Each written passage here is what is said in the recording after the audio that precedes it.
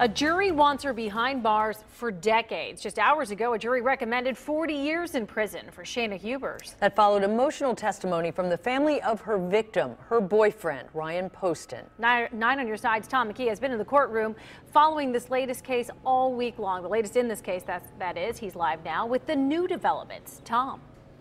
Well, it's certainly been a long 2.5 years for the family of Ryan Poston, but the conviction here at the Campbell County Courthouse and the recommendation for that 40-year sentence, well, that should give them some peace of mind. We, the jury, fixed the defendant Shayna Hubers' punishment for the offense of murder at 40 years confinement in the penitentiary. Shayna Hubers sat silently and showed no emotion upon hearing the recommendation. Neither her attorneys nor her family wanted to comment after it was announced. But the Poston family, which has had to relive the tragedy of Ryan's loss for more than 2 years, had plenty to say, as did Commonwealth attorney Michelle Snodgrass. I always believed that Ryan Poston did not deserve to die, that the actions of the defendant were unwarranted, and they were criminal, and they were murderous. And I think that's probably the biggest thing that kept us going through this. A shallow victory. Our son is dead.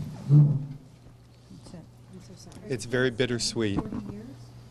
So, you know, we have gotten justice, and Ryan loved the law, and this is what the law has given us. We'll take that.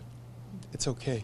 We never for a second, any of us, thought that Ryan did anything to deserve what happened to him. Never for 1 second did we ever think that there was any physical violence from a young man who had a kind and gentle heart.